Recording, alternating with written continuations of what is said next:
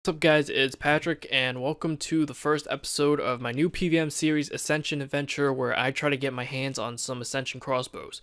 And because it's the first episode, I want to spend the first few minutes to talk about and explain this series. So like I said, it is a PvM series, and PvM in this case specifically refers to bossing, because if I really wanted to make some easy cash, I would just sit at Frost Dragons all day long and make like what, 4 mil an hour?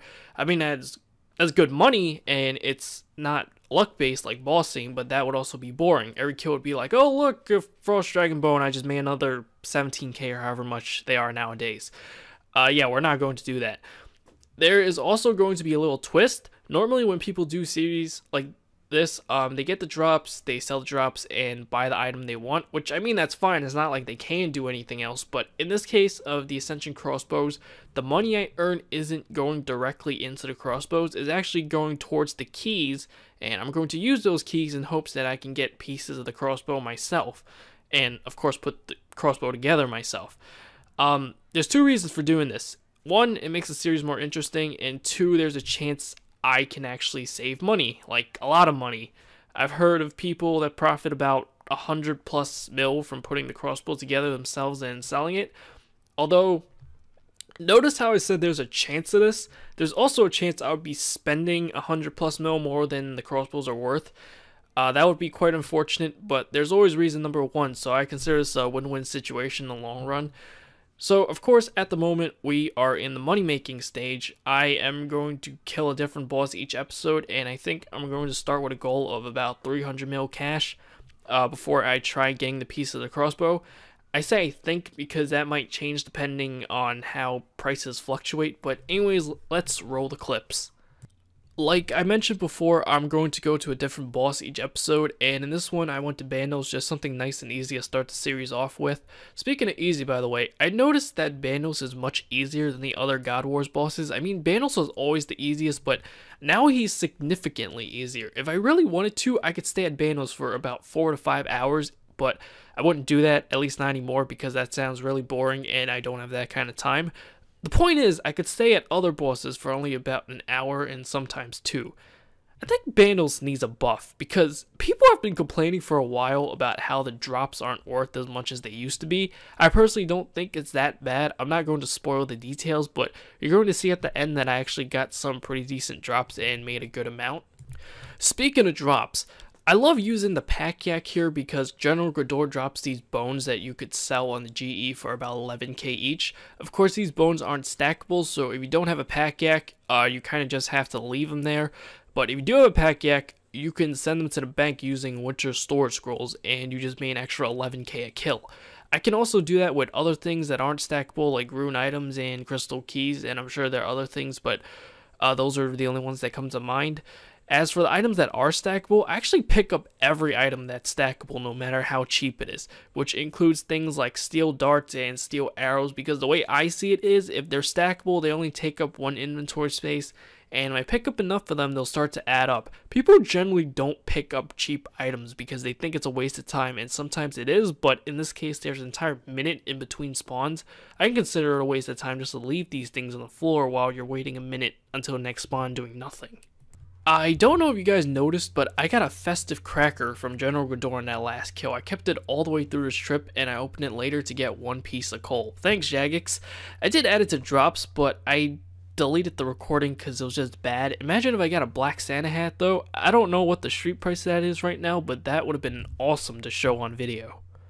By the way, do you guys know if you can have more than 1 festive cracker at once? I know you can't bank them, which is why I kept it in my inventory the whole time, but I'm just curious as to whether that 1 cracker I was holding on to prevented me from getting any other ones. If you know, post a comment below. Anyways, I should have mentioned this before, but this trip was about 2.5 hours long, and it took me an hour to get the crackers, so basically it took me about an hour to get anything even remotely rare, which, like I said earlier, it then turned out to be 1 piece of coal, which is like, what, 170 GP? But then about half an hour after that, I actually picked up an elite clue scroll, which as you can see on screen right now. So, I don't know how I feel about clue scrolls, to be honest with you.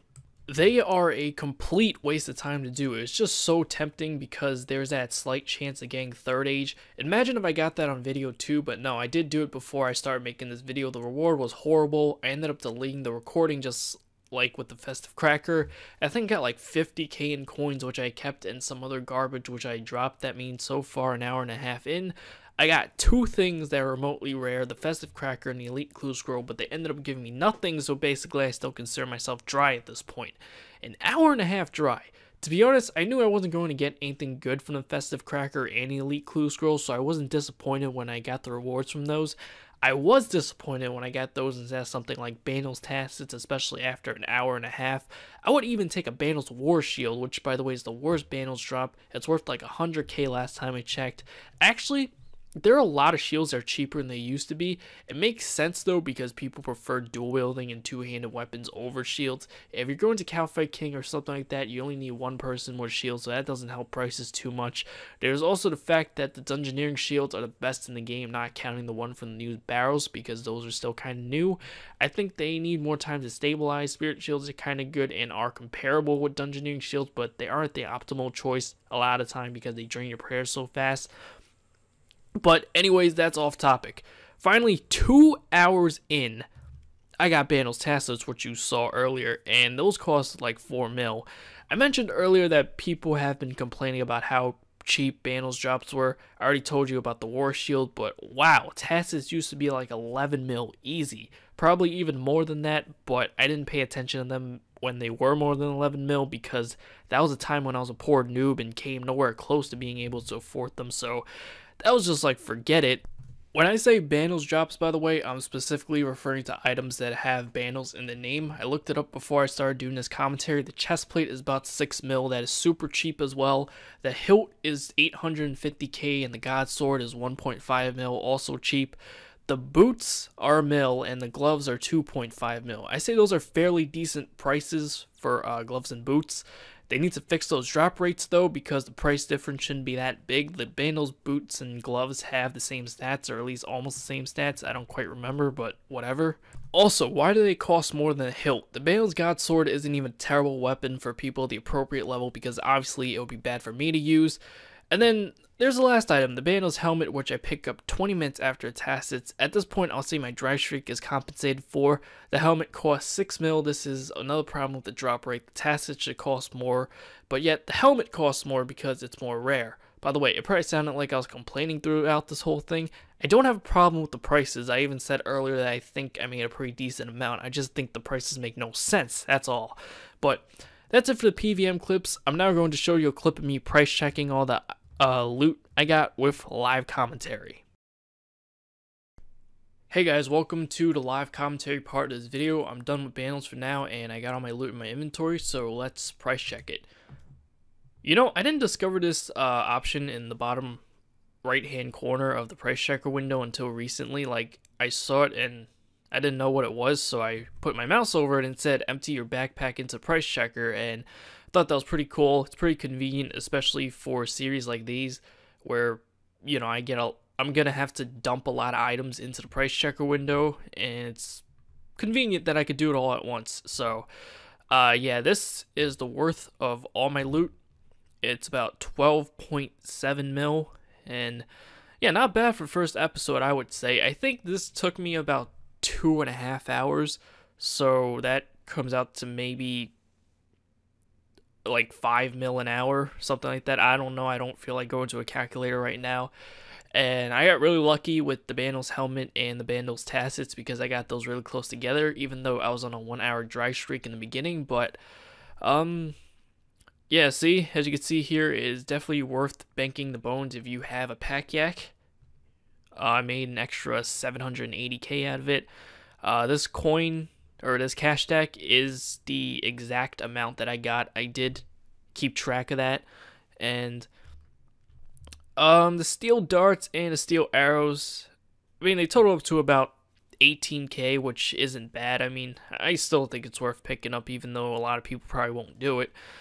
And oh yeah, there's also the Snapdragon seeds, which are only 2.5k each. That is so disappointing. But everything else, I think I did pretty good. 12.7 mil, like I said. So Anyways, that's it for this video, guys. I hope you enjoyed the very first episode of Ascension Adventure, and I'll see you guys in the next one. Peace!